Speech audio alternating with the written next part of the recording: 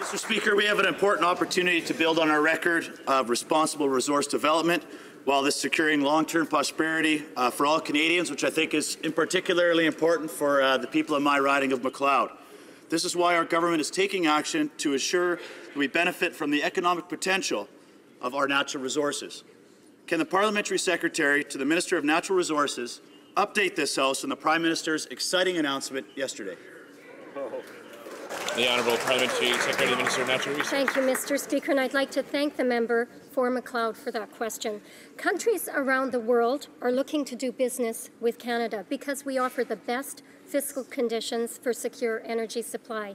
Yesterday's announcement by the Prime Minister reaffirmed our government's commitment to promote Canada's resources on the world stage through the capital cost allowance for the emerging LNG industry.